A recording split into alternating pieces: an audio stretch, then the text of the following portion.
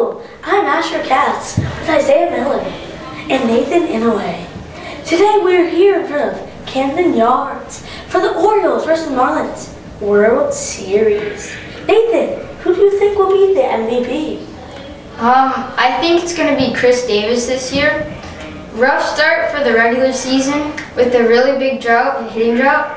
But I think this postseason he's going to clutch up and really going to carry these team. That is true. So far in the first two rounds of the playoffs, he has been 29,000 for 29,000. It's pretty incredible.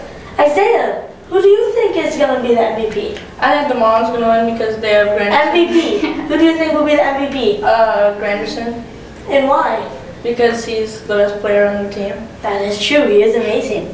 Nathan, who do you think will win this incredible World Series? Like I said earlier, I think the Orioles are going to clutch up because mainly Chris Davis, but their backup offense is just amazing right now.